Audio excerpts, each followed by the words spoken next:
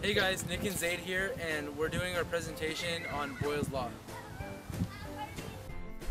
The definition of Boyle's law states that a volume of a mixed mass of gas and pressure are inversely proportional at a constant temperature.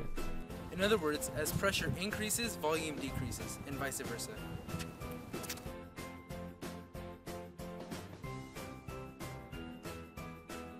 The equation for Boyle's law is P1V1 equals P2V2.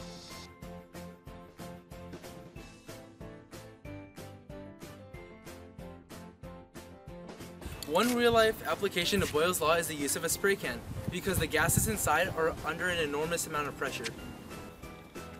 The reason this applies to Boyle's law is because there's two substances in the can, and one is so pressurized where it becomes a liquid.